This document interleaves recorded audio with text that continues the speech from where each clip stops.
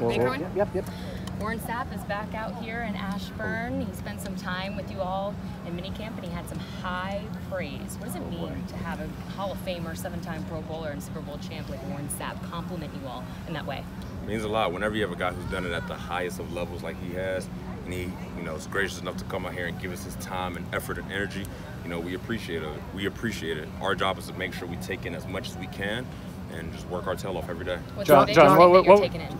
Biggest is mentality. D-line is all about mentality. We could talk about technique, we could talk about scheme, but it's not about what you do, it's about how you do it. John, obviously there was a change with the D-line coach today, letting go Sam Mills. What were your thoughts on that? I mean, at the end of the day, it's sad. I think me and Coach Sam were getting along really well. We were really making some progress as a defensive unit. It's the NFL, and people just got to remember it's a great game, but a terrible business.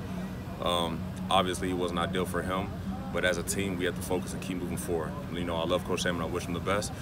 But my focus is making sure everyone who's here, I'm doing my best to make them better. So that's what I'm focused on.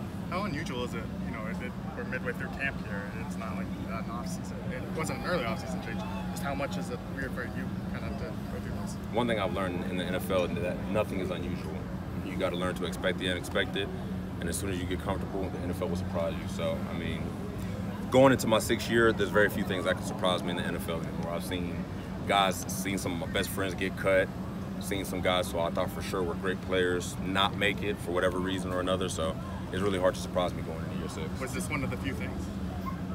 I think the timing was very surprising, but at the end of the day, it's not my job to worry about that. It's my job to play football, and that's what I'm going to do. We have the utmost faith in Coach Rivera, and we're going to ride it, and we're going to go. What did you find out?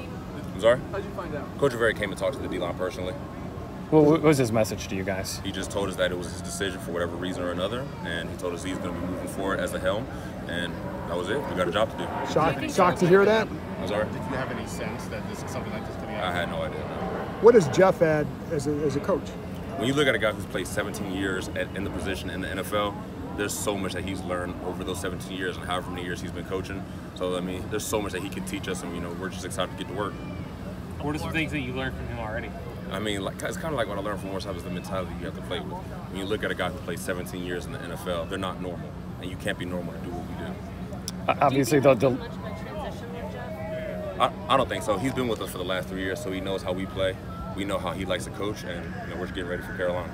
Obviously, the losing of last season was frustrating. How does this impact you guys as you get ready for a pretty important season here? At the end of the day, no matter what distractions you get handed, we're professionals, and our job is to handle those distractions and do a job. Regardless of outside circumstances, we get paid to do a job, and I'm going to do my job to the best of my ability. Appreciate it, John. Thanks. Appreciate it. Thank you.